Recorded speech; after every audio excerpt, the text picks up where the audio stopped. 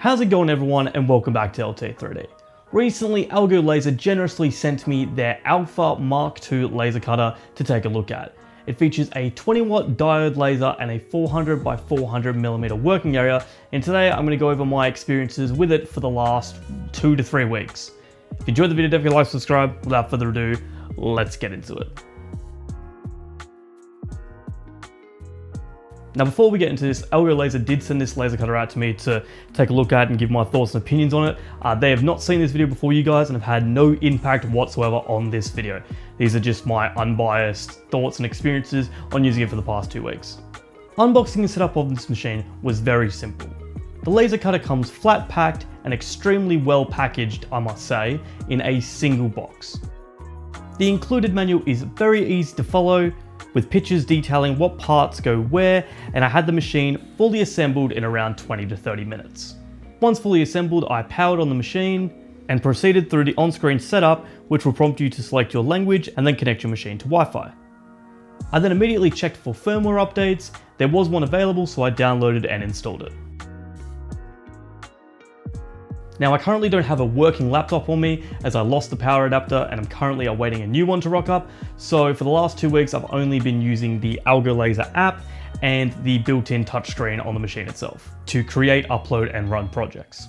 I was very surprised to see that the Alpha MK2 comes with 46 preloaded projects that you can send directly from the machine without the need of an app or any external software. This is fantastic to see and is a great way for newcomers into laser cutting and engraving to get accustomed to what the machine can do and what sort of projects you can make with it.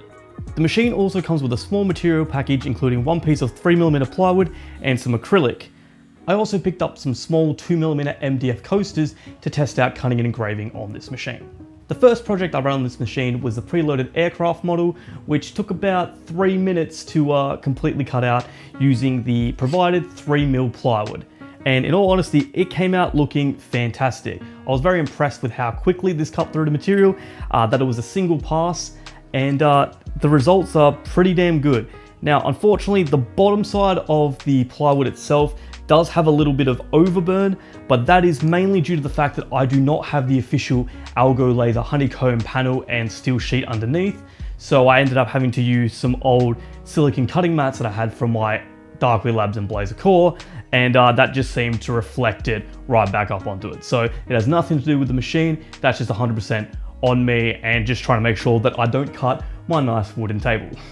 The second project that I ran on this machine was the preloaded Panda engraving, which I used one of the 2mm MDF coasters for, and that came out fantastic. The engraving has actually etched into it like a 3D engraving almost on the darker parts of the Panda, and overall I'm very impressed with the quality that came from it. Now, the file was 100mm by 105mm, which is slightly taller than the coaster I had, which was only 100 by 100, so the ears at the top have been slightly cut off. But apart from that, it looks great. I also did forget to focus the laser on this one, so it's about 1mm too far away from it, but it still came out looking fantastic. So even if you're maybe a mil off or two, you still get fantastic results. I then followed it up with the preloaded flower engraving on there, and I have to say this is probably the most impressive engraving I've gotten off this machine at the moment in the past 2 weeks. Just the quality of the shading from light to dark on the pedals is just fantastic, and I absolutely love this file. I also ran some tests on some 6mm MDF with the included power engraving test, which is on board the Alpha MK2 itself. And it turns out that the best settings for the engraving is speed of 20,000, interval of 0.1, and with a single pass with a power of around 40 to 50%. I also then tested the cutting by running the passes test on the 6mm MDF, and basically it goes from 1 pass to 2 pass, 3 pass, 4, 5, 6, so forth, just cutting out a little square. And all was going well until about the 4 pass, 5 pass mark, where it easily cut through it and then actually started to catch fire. So I had to stop it after the 5th pass. So basically you can do 6mm MDF extremely well with 4 passes. at 100% power and 200 millimeters per minute speed. 3 passes almost cut through, but to be safe, I'd go 4 passes. I then headed over to the Algolaser app and scrolled through their image library of free images that they have there. I saw a bunny file, and with Easter coming up very soon, I thought that would be the perfect file to run on this machine. So I set that up, put some settings in, engraved it, and to be fair, the engraving came out really well. However, it came out a little bit too dark, and you can't really see the difference between the eye and the body, and the nose is way too light. So this is nothing to do with the machine itself, that's just completely on me, and I need to fine tune these engraving settings a little bit more. But apart from that, it engraved really, really well. I then also on the app had a look at some text engraving, because you can do that directly on the app itself as well. And keeping with the Easter theme, I wrote the text Happy Easter and engraved it. Now, the first time I did it, I actually forgot to turn off the air pump.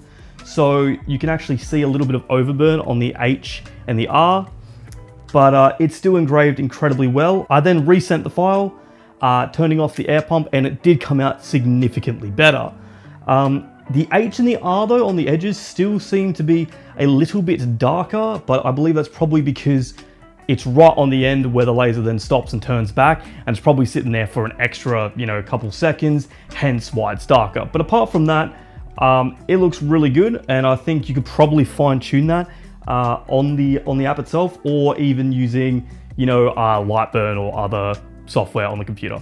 Through the app itself, you can also do things like QR codes and barcodes. So I took the opportunity and engraved a QR code which linked directly to my website LT3D, and the engraving came out really well. You're still getting those dark sections on the edges, but I can confirm that the QR codes do in fact work as they're supposed to, and it went directly to my website. Fantastic. After using the Alpha MK2 for the past couple of weeks, I have to say that I'm very impressed with how easy this was to use.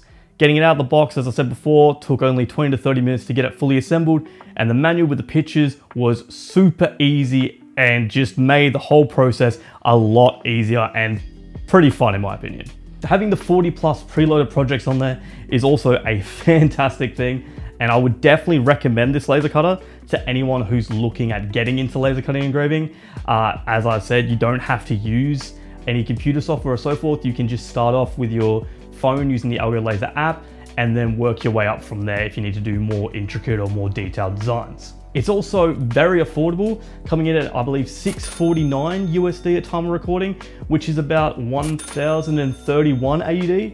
So if you're looking for a fairly cheap but pretty reliable laser cutter, I would definitely recommend this, and I'll have a link down in the description below if you want to pick one up. If you are looking at getting one of these, I would highly recommend purchasing their Enclosure kit. When you're using laser cutters and engravers, there can be quite a lot of fumes coming off it depending on the materials that you are working with. Some can be toxic. So I would highly recommend doing it in a very well ventilated area or buying the Enclosure kit. I currently have it set up in my garage here, so I just rolled up the doors and had my back door open and a fan blowing all the fumes out. So either use it in a well ventilated area or pick up an Enclosure kit. I believe the Enclosure kit 2.0 also has a camera in, so if you want to keep an eye on it, that's definitely a good way to do so. That's pretty much it for this sort of first initial look at the machine. Let me know if you'd like to see more videos on this laser cutter, or if you want like a deep dive into Lightburn or even a full review. Thanks for watching. If you enjoyed it, don't forget to like, subscribe, and as always, well, I'd say happy printing, but I guess happy laser cutting and engraving.